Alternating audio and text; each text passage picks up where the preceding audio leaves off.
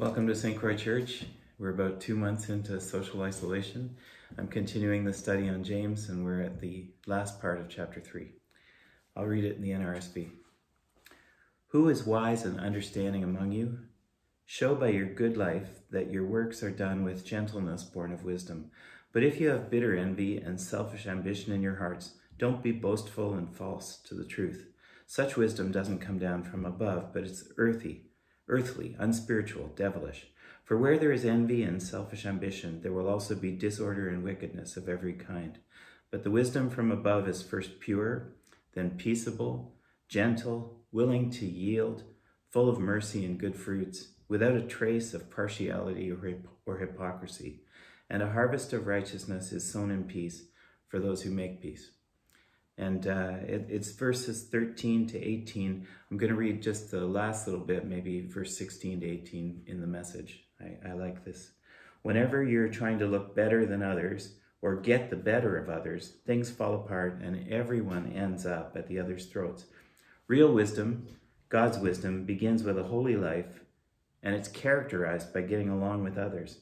It's gentle and reasonable, overflowing with mercy and blessings, not hot one day, cold the next, not two-faced.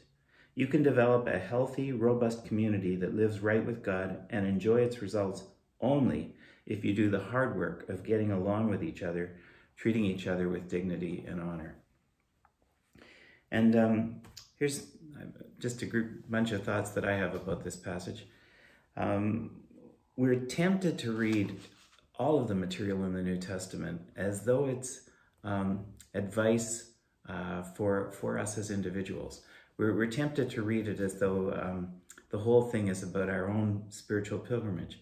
But very often these letters, and in this case, I think for sure, these letters are written to communities, and they're really meant to help the community figure out how to build something beautiful.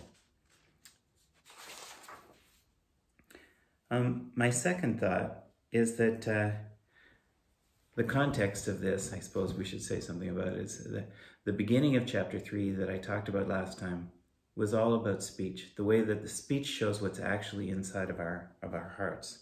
And so what James wants is a transformation so that people are actually speaking beautiful things to each other, creating belonging in others. And it's almost as though our speech can be the thing that builds belonging instead of the thing that tears the community apart.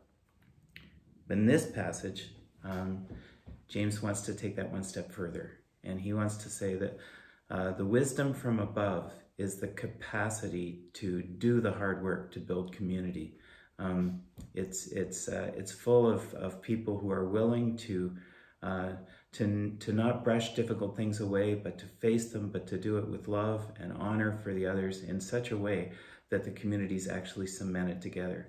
The real wisdom from God cements the community, builds the community. It's like the mortar to the bricks. Third thought.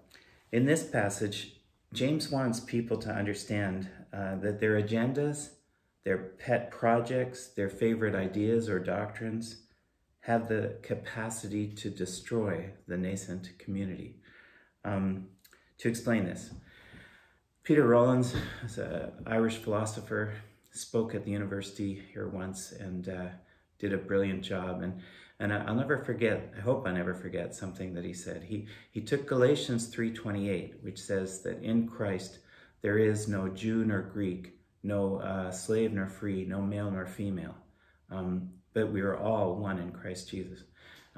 It's an incredible universal principle that entering into this new vision that Jesus has, entering into the life of Jesus, participating with God's Spirit, we're taking a step away from the old categories.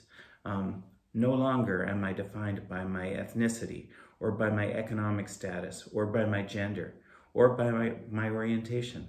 I am now coming into the new community where everyone comes welcomed by God. Peter Rollins gave us this thinking, and then he said, doesn't it go beautifully with the parable of the wedding banquet in Matthew? Jesus tells a story about how the people that are invited to a wedding banquet don't come. And so the servants of the king are sent out into the highways and the byways to bring everyone back. All the people that wouldn't have thought that they'd be welcome at the king's palace. And they come, and there's a great feast and banquet, and everything's going so well. And then they notice that there's somebody who's not in a wedding garment. And the king says, well, if he's not taking this seriously, cast him out. And so what does it mean? Peter said, it's as though you can't give up your primary status. You can't give up the fact that you are white or anything else. You can't give up the fact that you are a man or anything else. You can't give up the fact that you're straight or anything else. It's like you can't give up the fact that you have some wealth behind you or anything else. So in other words, whatever your particular way of holding on to your identity is, you've got to let that go to come into the new community. And if you're not willing to do it, but you still think that you're better than other people, then you actually can't be a healthy part of the new community. You'll be a destroyer of it. And so this is ironic and also tragic, because in my experience, I think people create the exact thing that God doesn't want very often at church, create more divisions than God would do. And I think that they do it with the best intentions in the world, but I think that they're actually hurting what God is trying to build. So I've paraphrased this passage myself. Here's my paraphrase. Who is wise and intelligent or understanding among you? Let him or her show it by the beautiful upturning of their works, in the restrained power, the gentleness of wisdom. But if you're having bitter, acrid heat in your heart, don't boast about it and effectively lie against the truth. This is not the wisdom that comes down from above, but is earthly, psychological, demonic. For where heat and factions exist, you will have instability and every worthless event or practice.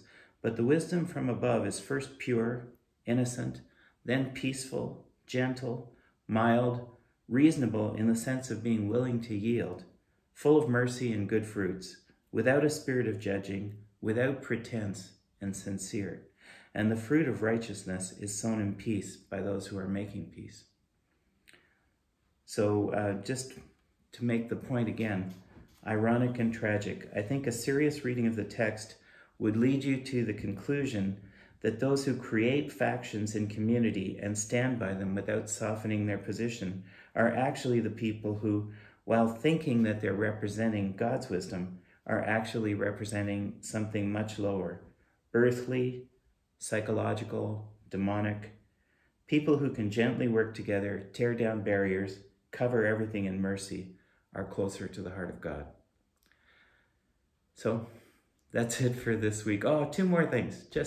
I'll just throw them in. The word Sophia, the word wisdom, is used several times in this passage. It's the thing that, the wisdom from God. It's important to say, it's Sophia, it's a feminine word. God's wisdom comes to us full of the characteristics that we associate with femininity. And I think we're seeing in some of the best leaders around the world now, like Jacinda Ardern, like Angela Merkel. We're seeing qualities of collegiality and nurture, and there's a feminine wisdom that we all desperately need. Second thought, it talks about a wisdom that comes from above, and the word in Greek is an anothen, and this word shows up 13 times in the New Testament. In 12 of those times, it's translated from above.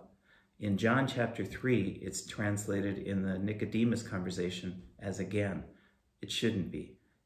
This gives people the impression that you make some kind of a decision for Christ, you make some kind of a decision, and then your status has been changed with God.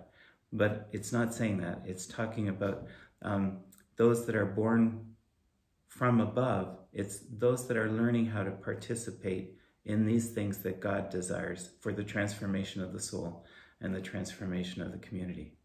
Okay, that's really it this time. Bye now.